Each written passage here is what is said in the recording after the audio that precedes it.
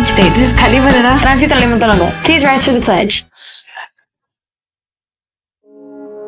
I pledge allegiance to the flag of the United States of America and to the republic for which it stands, one nation, under God, indivisible, with liberty and justice for all.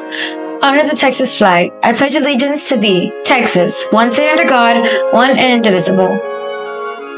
I will graduate from high school, cook to excel in the college and career of my choice, dominate 21st century skills in leadership, knowledge, language, and technology to compete in a global economy and serve as a successful citizen in my community. Now, please remain standing for a moment of silence.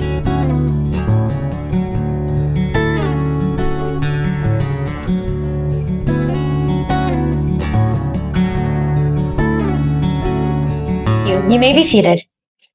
We have one quick announcement. For any 6th, 7th, or 8th grader wanting to participate in sports, cheer, dance, and even marching band, for those of you going into high school, there will be a discounted physicals next week. We will have people on campus next week, Wednesday, May 15, from 1 to 4 p.m.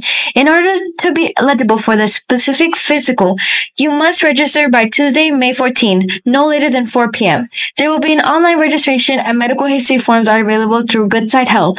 A QR code will be posted around the gym that will take you directly to the website. Physicals are $10 or covered by your personal insurance. Please talk to your parents about this if you have questions or want more information. Go to the website or talk to your coaches.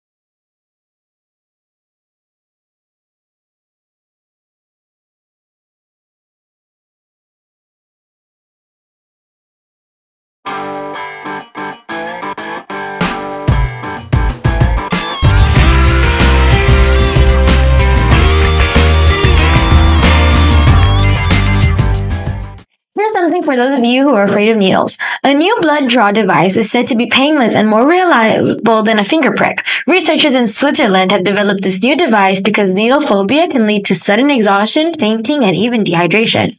This new method uses a suction cup and microneedles, which are placed on the upper arm.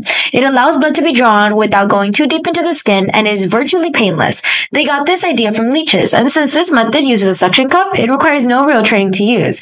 Even better, it is said to be very cost-effective and can be used in low-income regions where medical attention is scarce. Human trials haven't been started yet because the material needs to be refined, but the research group is actively looking for funding in order to get this done. We'll see what happens, but it sounds promising. In the words of Oliver Wendell Holmes, man's mind stretched to a new idea never goes back to its original dimensions. Once you learn something new, you can never unlearn it. What keeps you motivated and ahead of everyone else is to challenge yourself to learn something new every day. This is Citlali Montelongo and Kylie Varela signing off. Have a great day!